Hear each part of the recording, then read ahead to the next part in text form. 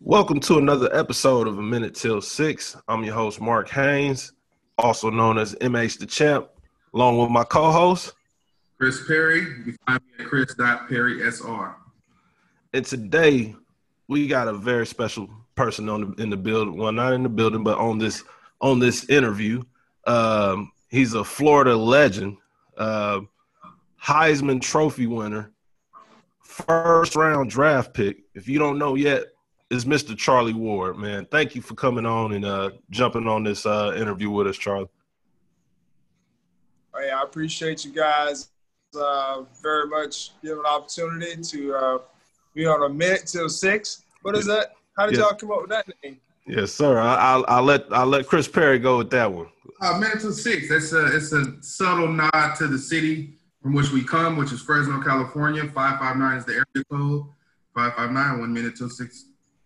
Yeah, we originally started dropping every episode at 5:59, so that's how that came about. and if I didn't clarify earlier, I said first round draft pick. I meant first round NBA draft pick. You're one of the we might as well start there. You're one of the few athletes. I can't even say player because two-sport athletes in college at the Florida State. Let me get it right. Fix that real quick. Yeah. The Florida State Seminoles playing basketball 4 years and football at the same time. How was Florida State one of the only colleges that was going to allow you to play both sports? Is that part of the reason why you picked them?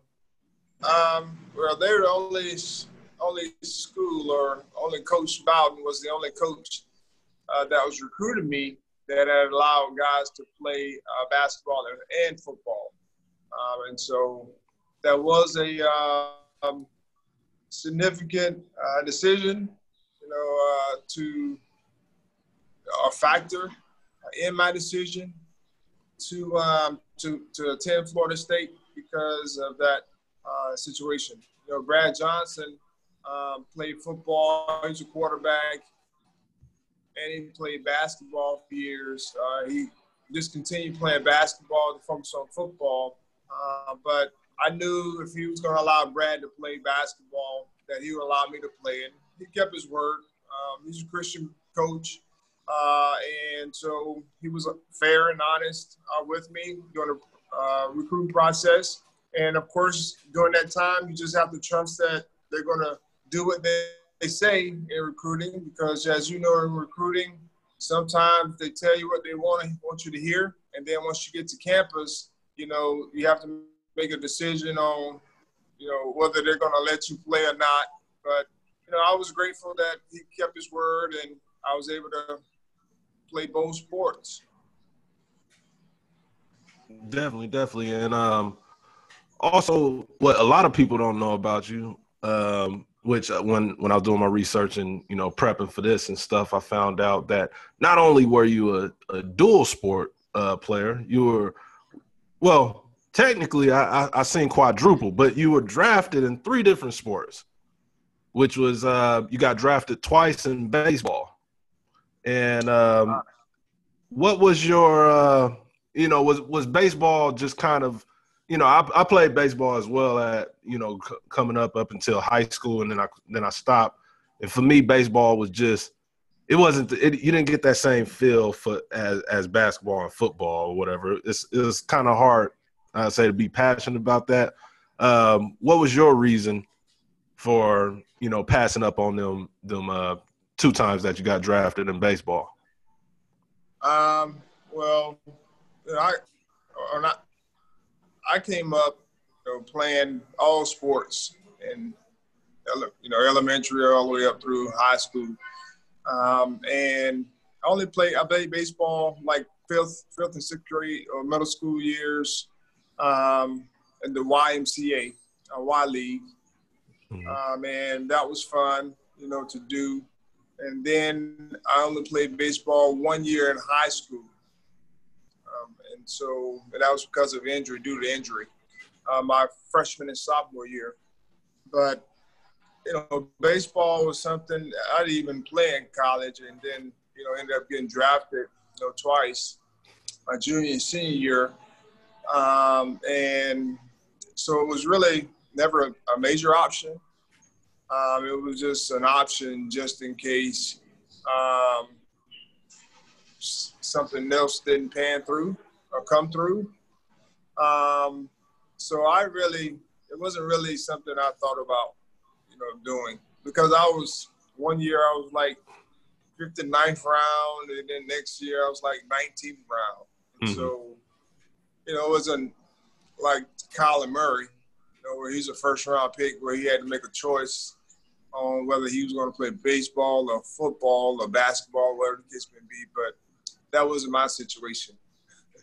Awesome. So, it's well documented that it definitely was a great decision to pass on those two baseball drafts, because you went on to win the Heisman Trophy at Florida State. But you became one of, I think it's only 16 Heisman Trophy winners that didn't go pro to the NFL. Was that something, would you have chosen football if you were drafted higher, or drafted at all, excuse me? Would you have chosen football over basketball?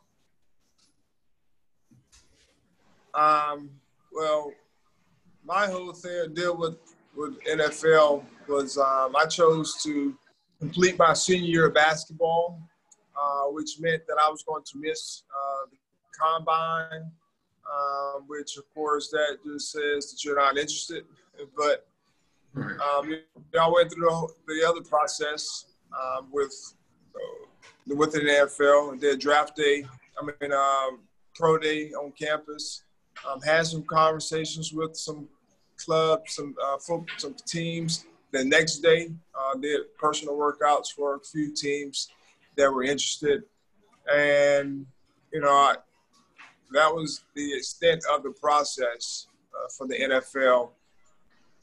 And so, but during that time, I was putting a lot of time into perfecting my skills as a basketball player, because that's where I was behind the most. And so I put a lot of time and effort into that. Pro day went okay. I didn't do anything spectacular, but, I had a lot of film out there, and, I really didn't prepare like I should have for the pro day. I did go out and throw on occasions, but I really didn't prepare for it. But I knew going in that, they told me I was going to be a third or fourth round draft pick. I don't know if I could have improved my stock at any time, but during that time, I knew that being a first round pick as a black quarterback and my height wasn't something that was gonna, it wasn't prevalent during that time. And, and so the black part may have been not an issue, but the height and all the other things that they said I didn't have probably was a factor, especially in the first round, which, if I had gotten drafted in the first round in the NFL draft, I would have played football, because that's one of the places where, you don't get an opportunity, and you're going to get a legit opportunity if you're a first round pick. Unfortunately, I didn't get drafted at all. There were some teams that were interested in drafting me, Minnesota being one in the first round, but they weren't sure that I was 100% committed, which I'm not, to the NFL. And so they didn't want to pull the trigger and me not come and play. I had made a statement that, if I wasn't drafted in the first round, that I would consider my other options, which meant that out of the first round, I was going to play football. But I didn't do it. They weren't sold that I was 100% committed to football, which at that time I was not. But, of course, if I'd have gotten drafted in the first round, I would have played. Got you. And Charlie, the NBA has you listed at 6'2". Are you not actually 6'2"? No. I'm 6'2" and I'm 6'2" in cleats, which we all play. We all play in cleats when you play football. Right. So, I'm 6'2" in cleats. Probably 6'1" in tennis shoes, depending upon the orthotics. But nonetheless, I'm 6 foot, 5'11" and a quarter, 6 foot, 6'1", 6'2". So depending upon somewhere in there. Yeah. All of that. Yeah, all of the above. All right, so you make the decision. You make the decision. Well, they kind of made the decision for you in a way, and you're in your rookie season, and in the NBA you're in your rookie season. I've read some things. I wanted to see if you could say if it's true or not. That you got an offer during your NBA rookie season that from the Kansas City Chiefs to be the backup for Joe Montana.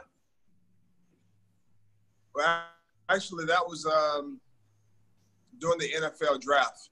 So at the time I was coming out, it was maybe 4 or 5 day draft. And the 5th round was on Monday. And so Kansas City called me to ask if I would be willing to consider being the backup to Joe Montana. And, of course, that was a great offer because Joe Montana was one of my heroes. And we were very similar in a lot of ways. And so I just told them that, they drafted me, I appreciate it, but I wouldn't be 100%. I couldn't let them know 100% that I would, choose football because, I had an opportunity to be drafted in the NBA. At the time, I had no clue that I'd be a first-round pick in basketball in the NBA. And so it was really a faith walk. And, God, ordained my steps because he allowed me to go and pursue basketball after the draft at a really, really fast pace. And so I put a lot of time and effort into preparing for those NBA combines. And, he opened the door through relationships and through work ethic and through upside, and I was able to be drafted by the New York Knicks, 26th pick. 26th pick. And before we go definitely go and get some questions out of you from your New York Knicks days. But wanted to ask you about winning a national championship because you've done everything in college football that you could possibly do as a quarterback, from the Davey O'Brien to Heisman, and also the first national championship in school history, right? Yes, sir. What can you remember about that moment and actually winning that game against Nebraska, right? Nebraska. Mm-hmm. It was a game that we knew was going to be a tough one because the year before we played them in the Orange Bowl and we beat them 27-14. And the next season, people expected that to happen again because we had a great year, lost one game to Notre Dame. And going to that game, people are expecting us to win the game easily like we did the year before. But we knew it was a championship game. I'm not sure if they had lost. I think they may have been undefeated at the time. And so, it was one of those games that we knew what we had. We knew what they were going to bring. And it became a defensive battle. They challenged us from an offensive standpoint. Our receivers, they challenged them. Our offensive line, they did some different things as far as stunts and a lot of different things. And so we had to try to figure it out. But we had prepared ourselves for, everything. We were a veteran group, and we didn't play our best. And of course, they had something to do with that.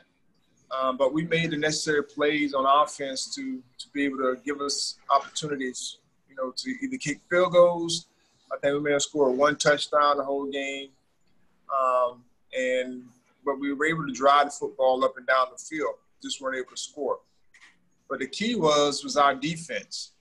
Our defense came into the year, people were underestimating them because we had lost some very good football players, and the offense kind of overshadowed them from a media standpoint.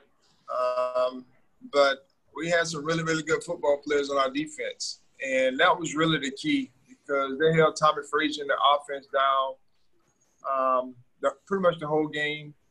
I think they may have scored 2 touchdowns or 1 or 2 touchdowns during the game. But during the rest of the time, it was really shut down. And so we were able to overcome, bad offense with good defense, and we had some timely offense to be able to help us in that game. But the thing that I remember the most is the last drive. The last drive was an opportunity for us to kind of cement or close the game. And as a competitor, quarterback, and definitely offense, we were very competitive. We wanted to go out and close the game. And we were blessed to be able to do that. We made some plays when we needed to make some plays. We got a couple penalties to help us along on that drive. And, when it's all said and done, those are the things that you're going to be remembered by. What did you do when the game's on the line? And, that's Michael Jordan, that's LeBron. People always, talked about LeBron failing in the NBA finals because he lost so many games. And, the guy was there. But, he's won some as well. But that was an opportunity for us to win the game, and we did. Yes, sir. Yes, sir. I want to get to the Knicks now. You drafted. Hold on, Chris. Let me one more question before we go there. I was watching you and Anquan Bolden's live interview yesterday, and Okay. I seen that you mentioned about college athletes getting paid for their name and likeliness and all that. Mm-hmm. Being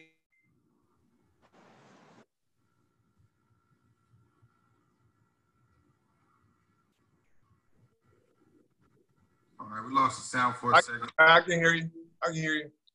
I think he was going towards college athletes being paid. Yeah, there you go.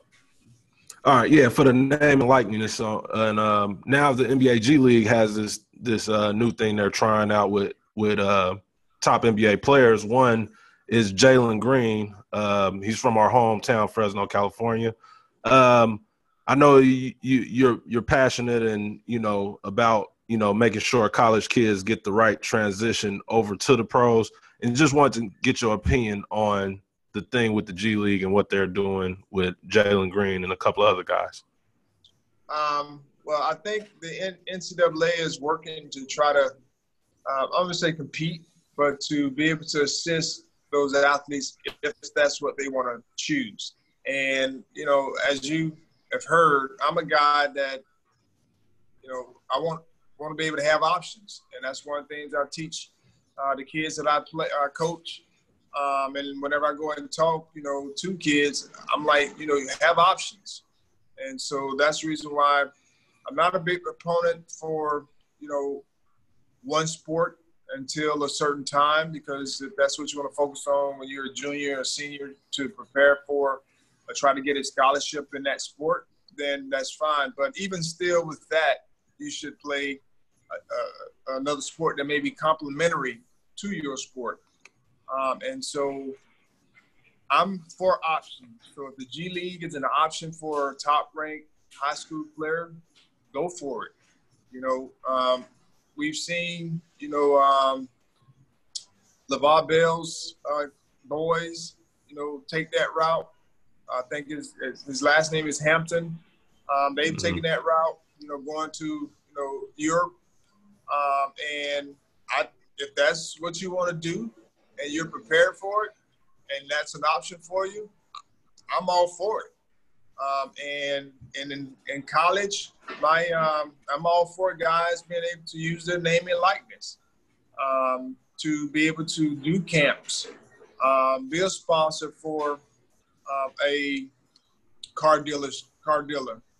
I just think there has to be some education on all those aspects, because the thing that, you know, keeps getting thrown out is he's signing a $500,000 contract. I think that's what people keep saying.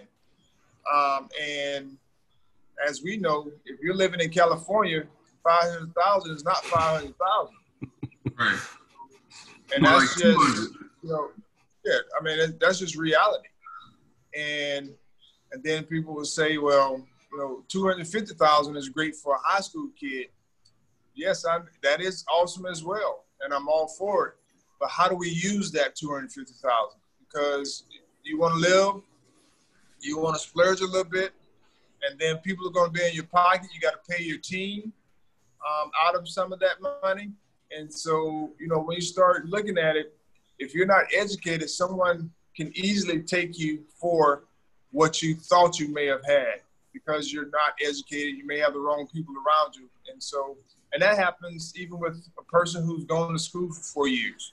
And so that's why I think it's important that he has the right advisement to be able to help whoever it is, help them along. I know the ball, you know, kid had his dad there. And so his dad, very knowledgeable, and he was able to make that jump because his dad was able to execute all of his, you know, all the things that he wanted to do, whether it was his deal on his team, sponsors. And so that's very beneficial if you have someone that you can trust to oversee or be your advisor. And that's all I'm saying. I'm not saying I'm not for it. I'm saying that I think, especially kids that are in college, it could, you know, being a kid in college, at one time, I would have loved to have been able to take advantage of my name and likeness, because I had a hot name, and there are a lot of people buying, you know, jerseys, 17 jerseys, and I was also, you know, featured on like a FSU pay card at one time, and so there are a lot of opportunities for that that I would have loved to have. But the thing that I would suggest is I would try to run everything through the university so that I can have safeguard on, you know, the money, one, and two, not becoming overwhelmed. Because if you're a hot name, you're going to have a lot of people coming at you with deals. And now you're having to navigate school. You have to navigate trying to oversee your team and trying to, you know, trying to be a part of a football team, doing your part there. And it can become a big business, just like in the pros. But in the pros, you have so much time. You don't have to go to school. You have all your time to do your work, do your community service. And as a kid, you know, that's a lot you have to navigate through. But it could also be a great learning ground for some of those guys as well, as they continue to pursue not just, you know, professional sports, but the next career, whatever that next career may be. Definitely. So good answer. Like I said, I'm just trying to move into the Knicks here because you spent a good 10 years there with New York. You played under Pat Riley. You played under Jeff Van Gundy, who we just recently had on the podcast. You've played against some greats in that 90s era as well. What is one of your fondest memories of playing with the Knicks? Well, I would say, you know, making it to the NBA Finals was one of the finer moments because we were HC that year. And, you know, it was a lockout year. And so we had some challenges. We had some new players, Latrell Sprewell, Marcus Camby, Kirk Thomas, and we were all trying to, you know, navigate our way through a shortened season. And so it was challenging because we had some injuries as well during the regular season, because we were playing like 3 games back to back, you know, 3 games in a row at one point, just to try to get 50 games in, I do believe. And so it was really, really tough on the body. And for us being new, we had to learn how to gel, and new players come from different systems, and coming into Coach Van Gundy's system was a bit of a challenge. Right.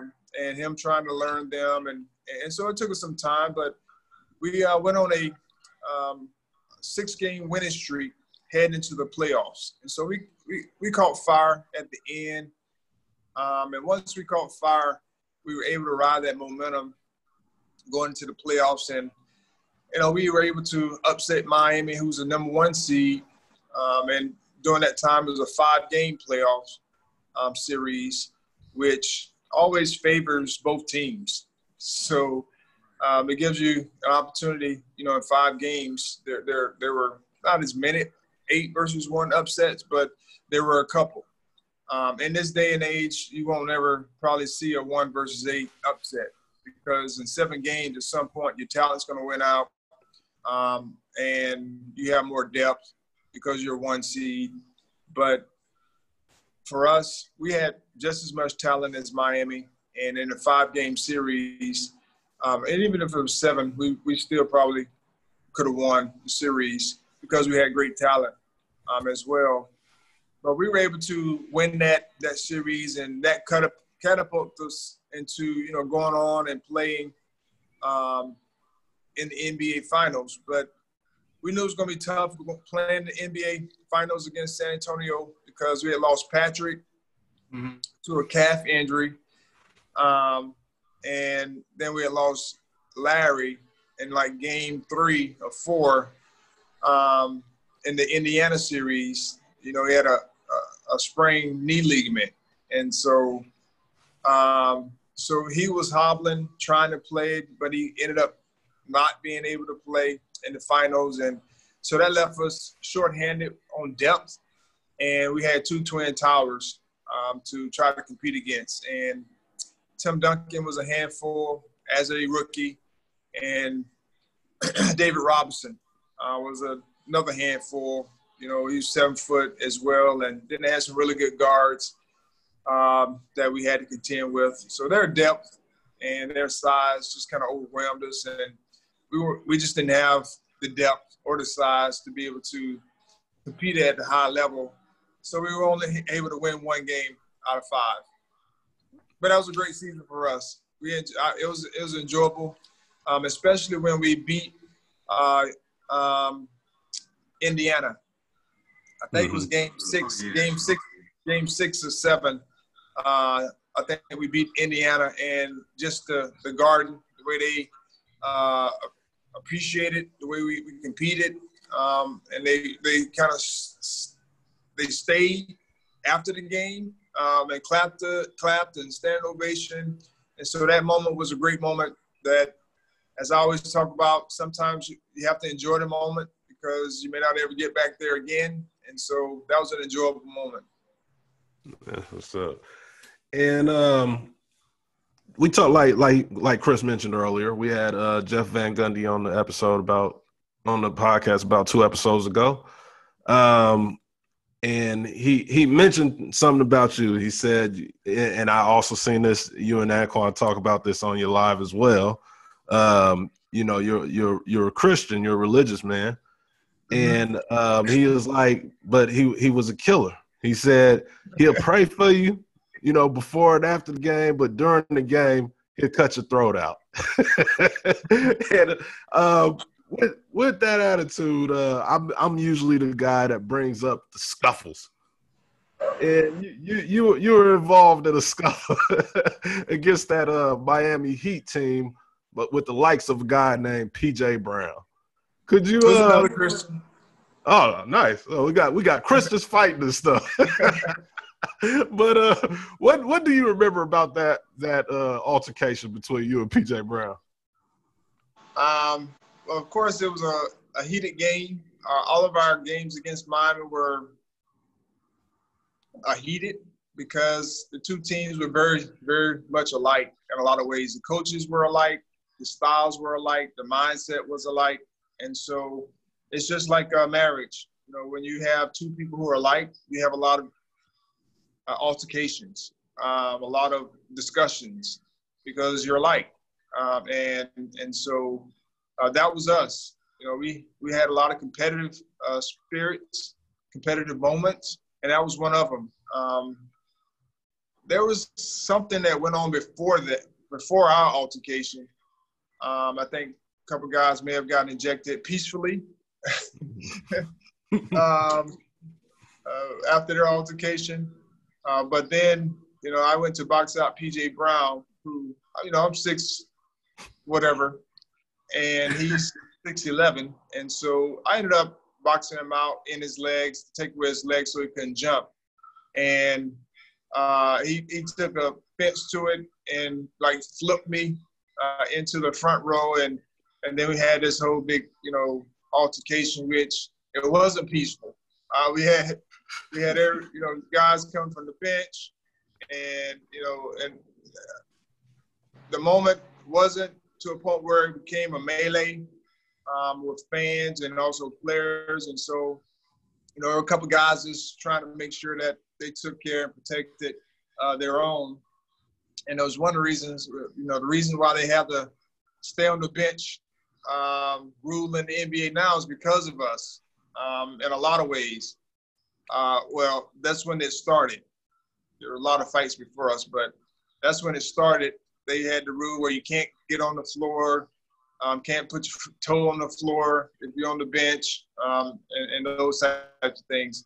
But that happened, and, you know, the good thing about it is, you know, I learned from it, and we ended up losing that series because I think we were up 3-1, and we ended up losing that series because that game, I think the last 2 games, we had multiple guys out at different times. I mean, we had guys, suspended. Right. We had a couple of guys suspended multiple games. And so we weren't able to get back on track, and they ended up winning the series.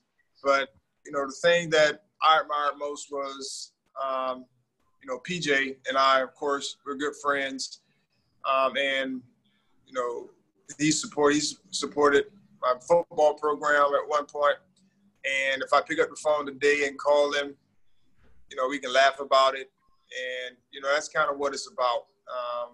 Because, I mean, you are who you are, you know, off the court, on the court, you're a competitor, and those things do happen. But the thing is are you that way all the time? And that wasn't me all the time. I was a competitor, yes. I competed at a high level. And, you know, I'm not going to kill someone, but I'm going to go out and compete, do as much as I can, you know, a little bit above the line and a little bit below the line, depending upon if you get caught. But that's neither here nor there, but I do compete at a high level and want to win, you know. That's what most people who are competitive, you know, they're going to compete. And because if they can do whatever they can do to gain an advantage, especially during that time, you know, it's more mind trying to get into guys' mind by playing physical and, you know, doing, you know, little things, grabbing, holding, you know, whatever it was, you trying to gain an advantage. And so that's what we did to try to win. That was just part of the tactics. And also in that live, I'm stealing your whole live and whatnot, but like being a Christian, you asked Anquan, was it awkward starting a Bible study group in the locker room? but you didn't get to really tell your story on that. And I just wanted to know, how'd that start with you and your teammates? It really started, of course, I was a Christian going into the NBA.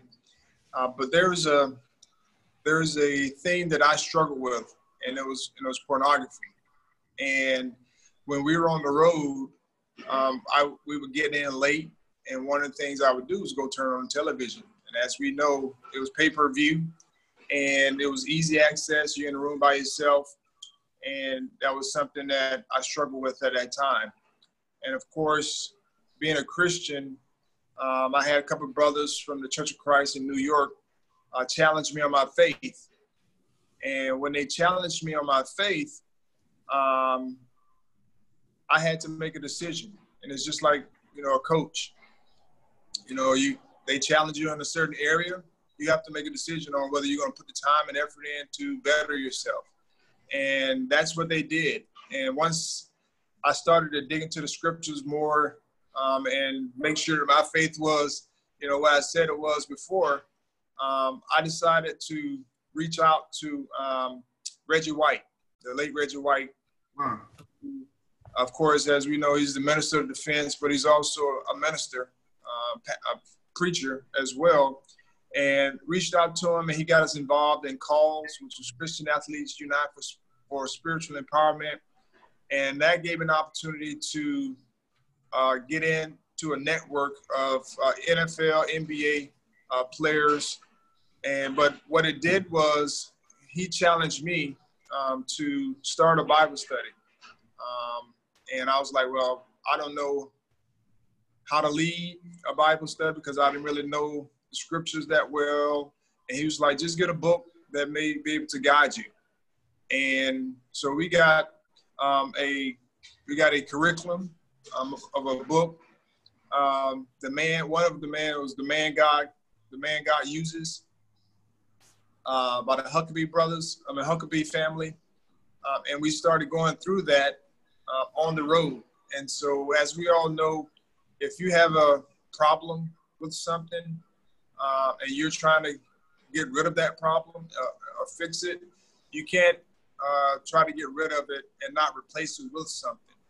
And so instead of me going to my room, I had to discipline myself. No, I can discipline myself is through the scriptures to be able to hold me accountable to that, but also I had to have some brothers to be able to help me along the way. And so starting the Bible study kind of helped develop my relationship with those guys so that I could be accountable for my actions. And it also gave me something to do when I was on the road. And so that's kind of how we got started with our Bible study on the road. And of course, when we were in town, we had church and those types of things. I also had friends that we were, having Bible study with over their house as well. But on the road was where I struggled, and I wanted to make sure that I had some safeguards, some accountability to be able to overcome, the issue I had with pornography. And so, that's the way it really started with Reggie sharing with me, get a curriculum to start the Bible study. And then we went through, throughout my tenure, we went through a few curriculums, which definitely helped us, along the way. And it helped strengthen our brothers. Allen Houston was a good brother that developed and grew his relationship to where he is today. And of course, Mark Jackson was there. Had Kirk Thomas come through. We had some other guys. Terry Cummins was there. Buck Williams when he was there. Mm-hmm. Chris Dudley. And so we had quite a few guys come through. Scotty Brooks was another guy that used to join our Bible studies. And so, it was good for those guys as well. Once they got to the team and they saw that we were doing this on the road, they were very appreciative because most of those guys were Christians. Nice. I'm actually going to take you away from sports for a second because I'm compelled to ask your opinion on the current events right now. Just listen to you speak. I'm just interested in hearing the current events and the everything right now as far as George Floyd, just where we are as a nation with racism and things like that. Just again, as a Christian man, beliefs. What do you think? How do you think we move forward right now and the next step of things? Well, George Floyd, of course, has sparked what we've been going through for quite some time. Again, and Colin Kaepernick. I know I talked with Anquan yesterday about Colin Kaepernick and what he was kneeling for. Wasn't disrespecting his motive wasn't disrespecting the flag. It was to make a statement on social injustice, and so that is something that I think all of us who are of color have experienced at some point in time. At some point in time, we've experienced it in some form of fashion, whether we want to agree that it happened or not, but it does happen.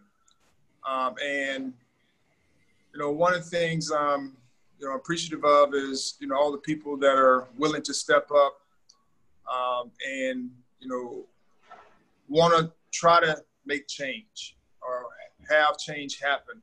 And just like Martin Luther King, when he was marching, he needed everyone's voice, not just the black voice or the brown voice, but he needed the white voice as well, and everyone working together to be unified.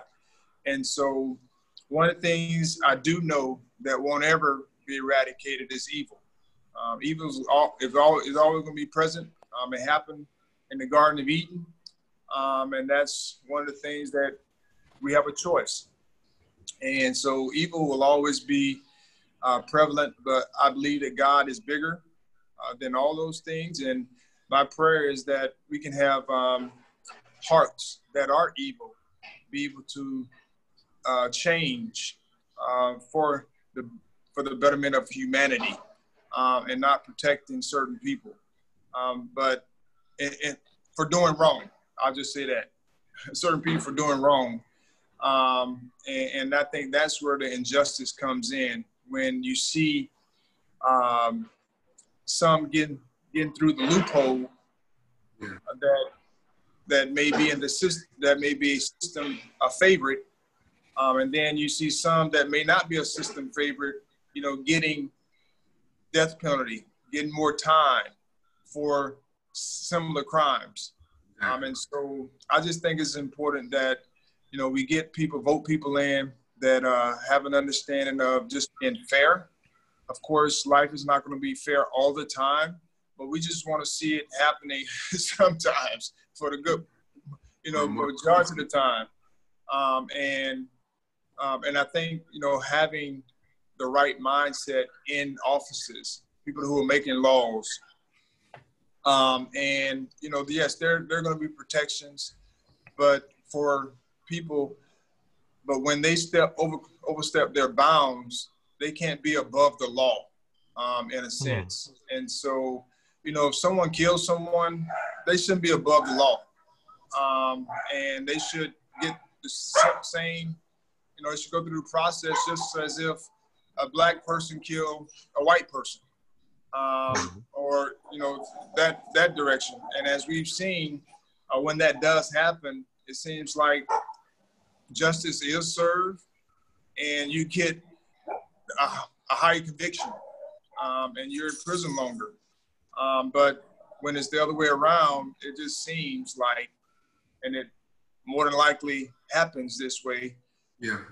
Justice may be served, but the conviction is not higher. They may get, 2 years in prison and back on 10 years of probation, or 5 years of probation, and with the same crime. Yeah. And so that's where the injustice comes in, and putting people in, and it's not just black people that you want to vote in office, it's people who have a heart to want to do the right things. And also our lawmakers, putting the right people in that's going to fight for, social equality, and putting laws in place that is not just about favoring one system. One group of people. Definitely. And you mentioned earlier, you was like, we need more than just, the black voices to speak out and stuff. We need the white voices and everybody really. But Yes. we had the other day, I'm sure you're aware, like the whole world, Drew Brees made the comments that he made about when asked about players kneeling, for the national anthem. Just wanted to get your opinion on that, and how he's been getting, a lot of backlash from everybody. Right. So just wanted to get your take on that. Yeah. The thing that I'm kind of torn, because he was speaking from his experience. Yes. He was speaking from what he thought. And of course, it wasn't what I would say and what I would think. And I think that's something that we're having to work through as well, to hear everyone's voice, whether we agree or disagree. That's not the issue. And yes, he missed the point on why he was kneeling, but that was his point. That was his thought process, and it's very similar to, yes, sometimes we do miss the mark on why certain things happen, but that's the way I see it. And yes, he went back and retracted, and that's what humility looks like. And that's what I wish some of our leaders would do. Even though in his mind he is right, but for him to go and say, this is, what I said was, probably wasn't hitting the mark on why it all happened, but that was his thought process. And I've been in this situation before as well, where, I was having to deal with the Jewish issue, where someone wrote something that I said. They took a quote out of me saying, talking about the Jewish, the blood of Jesus being on their hands and those types of things. Right. And I went through that whole issue, and I had to learn. I learned from it, because that wasn't what I said, and it was taken out of context. But I had to go through that time, and I had to humble myself, because I knew what I said and what I meant, and it was, what I thought was right and accurate, but it divided a whole group of people. And so I had to go and learn about the Jewish culture, which I did and was great. And I've had instances where, I got booed at home in New York, because that's a big town with Jewish people in it. And then while I was on the road one game in Dallas, there was a young man. Of course, I didn't know him, but we were getting prepared and ready for the second half. And so I was shooting the layups and doing those necessary things. And every time I would circle back around in front of him, he was calling me out of my name. And I didn't know the guy. And, I kept going until the last minute or so, and we were getting ready to go in and bring it in for, get it in for the third quarter. And so I just politely walked over to the guy and introduced myself, because apparently he didn't know my name, because he was calling me out of my name. And so I just politely went over and introduced myself and let him know I'm Charlie Ward, and I just want to make sure you understand and know I have no ill feelings towards you or your race, and don't always believe what you read. And I just politely walked off, and I extended my hand to shake his hand, and I'm not sure. I don't think he did shake my hand, or he may have. But the thing I want to say is we have to agree to disagree and let people share their thoughts and feelings, even though they may have missed the mark on why something, happened. And yes, I understand, but that didn't make him not a very good teammate.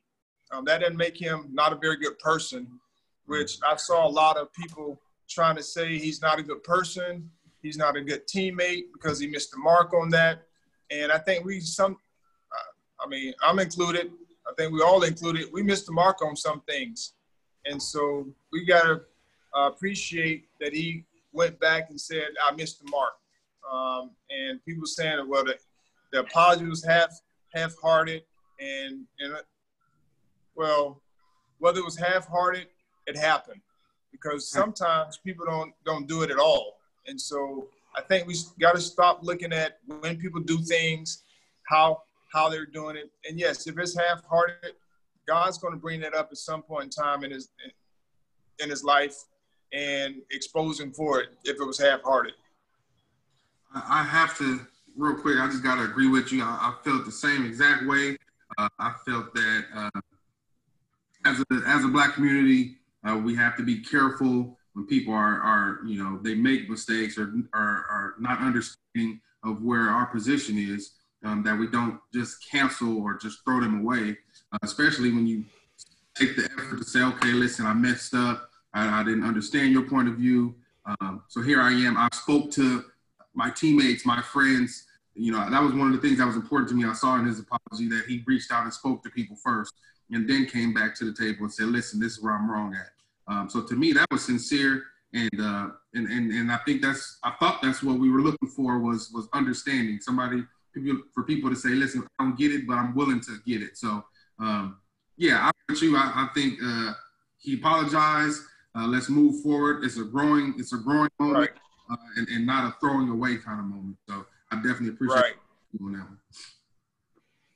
Yeah, and I'm like, he really just dropped the ball. Like when everything he said was right at the beginning, those first, 8 or 10 words where he said, he wouldn't accept anybody, disrespecting the flag. I think, I think his apology was sincere as well. But like we have to be. It's important for us to be, like you said earlier, Chris. It's important for us to be understanding that we go have differences, and even if he apologized, he may still not feel. Well, he probably don't. He probably don't feel what we feel, and he probably never will. And we have to accept that and still be able to move forward and continue to grow as a nation. Because it's not, like. We have coworkers, we have teammates who, we're together on the field or on the court or at work. But when we leave, we may be good friends at work, but when we leave, we go to our families and our regular life. So it's when somebody, it's different if it's like a family member do that to you or whatever. It'll hit you a little harder. But I think it was definitely unfortunate. Hopefully good comes out of it. I seen a bunch of different opinions about that, and hope some good come out of it. Well, I do believe with him being a Christian, it's probably eating at him that he missed the mark because he spoke what he truly feels about the kneeling, and that's his personal opinion.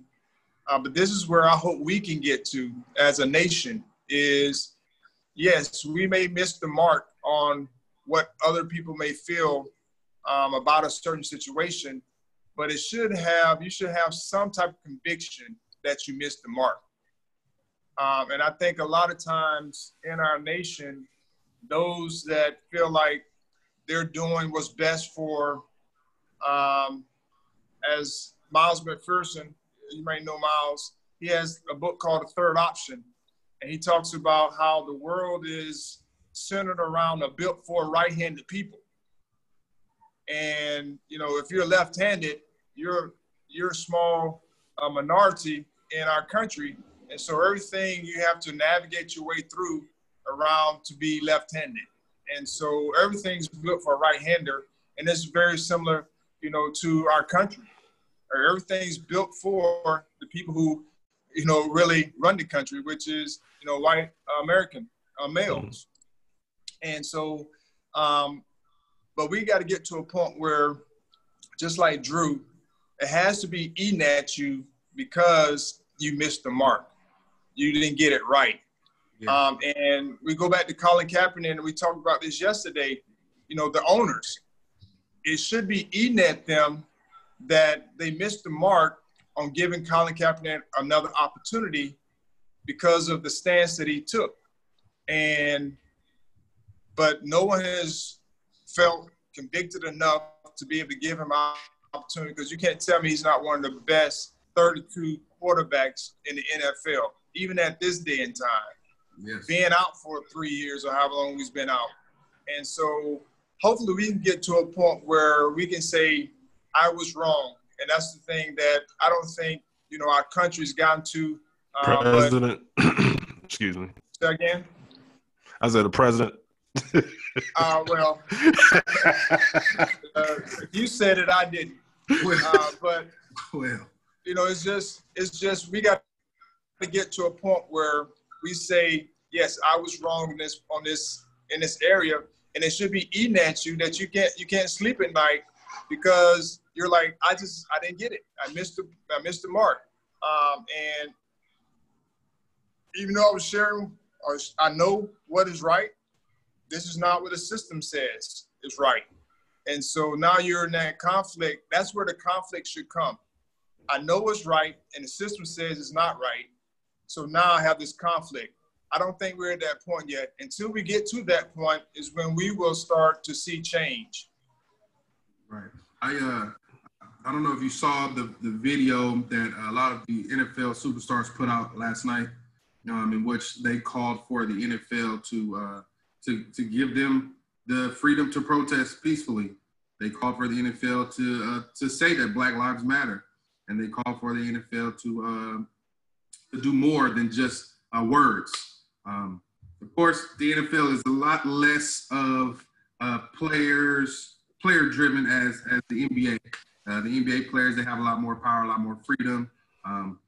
Do you think, or do you see something like that happening where the NFL, because this is something, speaking on Kaepernick, this is something that I feel like I'm waiting for. I'm saying, at this point, do we have a coach, a GM, a owner, somebody come out and say, listen, we got it wrong. We got it wrong on Kaepernick's front. Do you see that possibly happening, even with the players coming out and demanding that right now? If I had to pray and hope, I hope someone would. It doesn't take but one. Exactly. And it's one rebel coach to say, I want him on my team because he can help us win football games.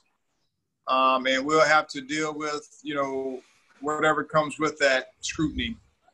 And so it's going to follow him.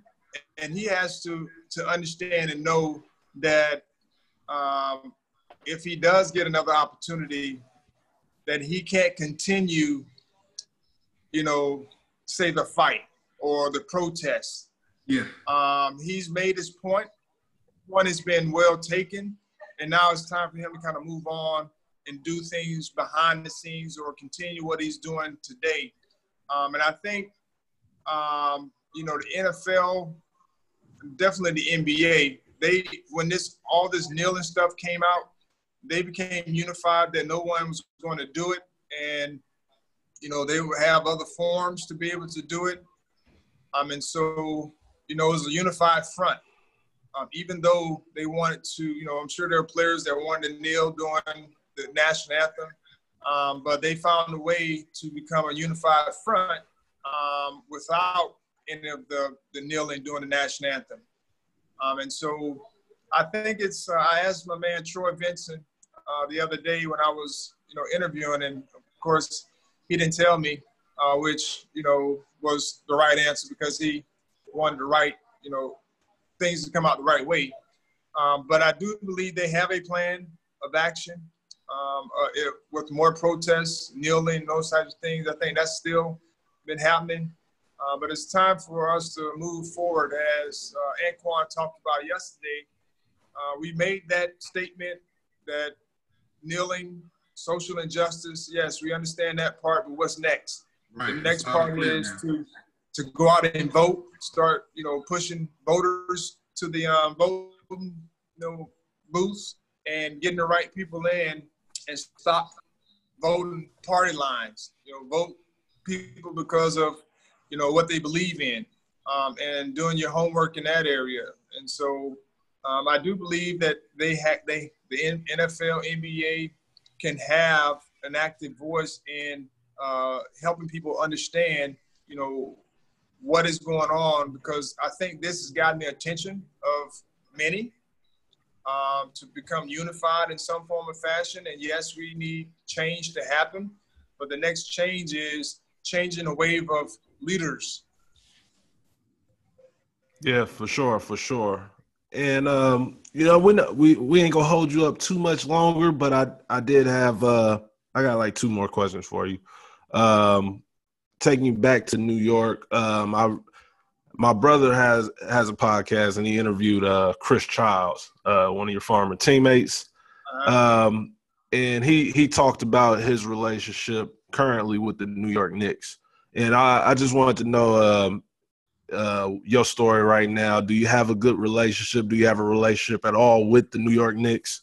And, what do you think about their situation they're in? One of the things my mom always taught me was, my mom and dad always taught me, were whenever you leave somewhere, leave a bridge, build a bridge. Never burn a bridge, regardless if your experience there was not fruitful, not good. Never burn bridges when you leave. And of course, I haven't had very many bad experiences. I've had a couple here and there, but I've never burned bridges. I always built relationships with people because people treated me with respect, even though sometimes they didn't agree with me on certain things. But I've always, left, in a good fashion. And I'm going to share this with you. And, the Knicks drafted me. They gave me an opportunity. And I appreciate that. Even though management, the ownership has changed, I'm still appreciative of the New York Knicks. So if I call and ask for tickets, I'm able to get them because I have a relationship with them. And if I go to New York, and they have a game, I get an opportunity to go.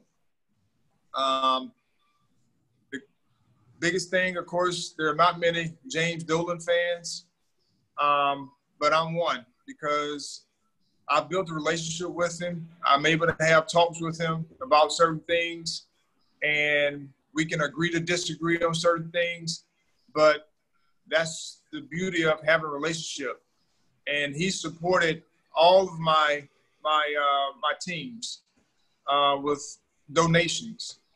And, that's why, yes, he has his faults just like we all have faults. And things he may do or say may not be accurate or right. But when you have a relationship with someone, you're able to talk to them and give them insight, whether they agree or disagree on it. But I'm grateful, for his heart to want to see what I'm doing and support that. And so, there are a lot of, people that don't like him, which, that's their prerogative. Right. But for me, being a New York Knick, and they say once a New Yorker, once a Knick, always a Knick, I'm going to always be grateful for, for that organization. And, one of the reasons they're not successful or haven't been successful lately is they just haven't had a stability in the front office. And so when you have a lot of instability, in the front office, you're not going to have great success. And the crazy part about it is Mr. Dolan owns the Rangers and the Knicks. And one organization has had great success or greater success than the other one over the past years that he's been the owner. And so I don't know what the difference is, but, you know, they're still owned by the same guy. And so I just think as far as the Knicks are concerned, once they can get the stability in the front office, you know, they'll be a lot better off. And even today, you know, with Leon Rose taking over and Scott Perry, the GM, not sure about his future, you still have that unsettling of understanding of where you are as an organization because he didn't have a contract past, you know, this season. And so, you know, that's until they can get all the levels lined up, the president, the GM, the head coach, all on the same page. That's what's going to equal to success, and that's what you see in most of the successful organizations and even programs, college, high school, doesn't matter. When everyone's lined up with the same vision, and of course you have the same vision, you're going to have great success and supporting one another. Awesome. I agree with you. I actually talked with Mark a couple weeks ago regarding the Knicks. I said the same thing. I feel like with Leon coming in, I feel like changing of the guard somewhat. And I feel like they're in place right now to line everything up to start heading towards championships. And with that on my mind, my last question to you is, the NBA is coming back to the wonderful world of Disney. Who do you see winning the championship? I mean, at this point, I mean, it can be anyone, you know, because everyone's been off the same amount of time. Of course, there were, I know they just opened up facilities here recently within the past, you know, few weeks or month or so.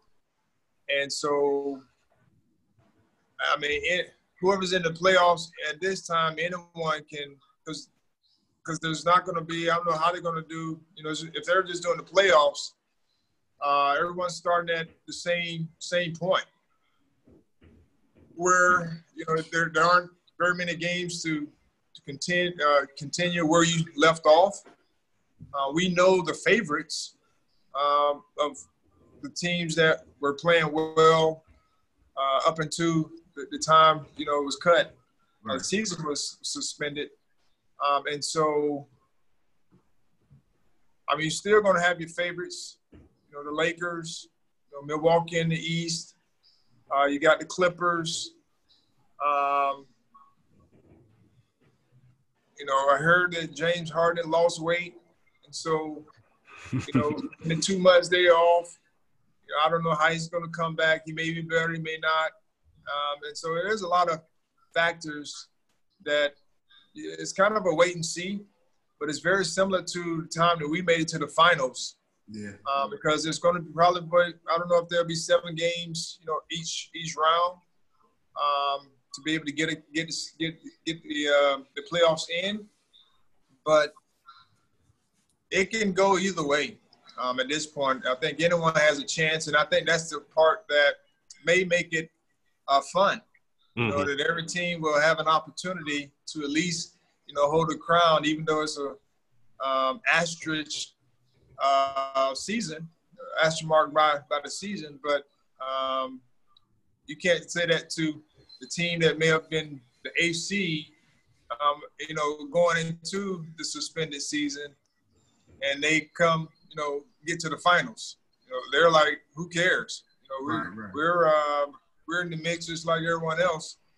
And so I just think anyone can win the championship this year.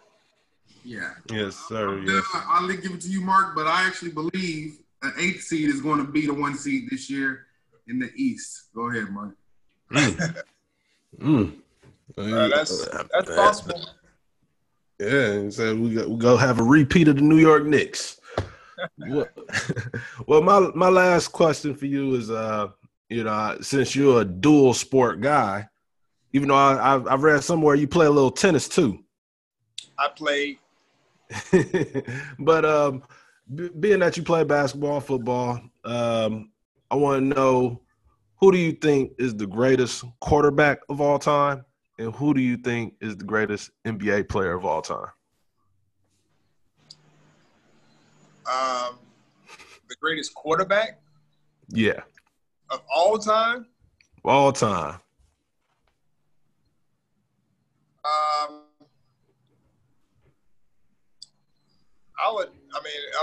was a huge fan of his when it comes to just being a great leader. One of my heroes would be, he was consistent in the way he went about his business. I'm talking about Joe Montana. I know people thought I might have been talking about Brady. But, I'm a Joe Montana fan. Of course, Brady was one of the best as well. And, you got a big list of 10, quarterbacks when it comes to greatest of all time. But, like I said, I was a Joe Montana fan. And, he won championships as well. So if that was the case, then I would choose Joe Montana as a quarterback, because he's more like me, I guess, in some form or fashion. Basketball-wise, you got your debates for Michael and LeBron and Kobe. If you want to go back to Wilt Chamberlain, Oscar Robertson, Magic Johnson, Larry Bird, Isaiah Thomas, you name it. It's just a matter of who you want to choose, what area you come from. I know for me, when it comes to era, I was in the era of Michael Jordan, and so I got the beginning stages of Kobe and LeBron. I didn't play against Larry Bird or Magic. I don't think I played against Magic. If I had to choose during my era, since that's the time that I played, I would say Michael Jordan. Okay, that was a good one. I was gonna try to bait you into saying something crazy on here.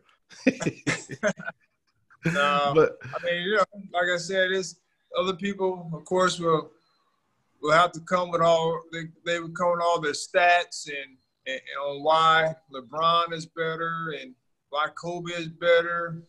And my whole gist is I live next to a cow pasture.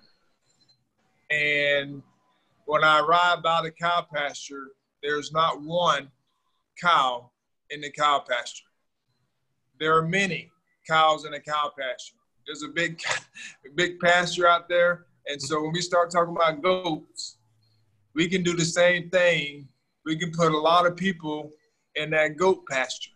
And so when it comes to the naming one person, we can name our one and let's throw a pasture.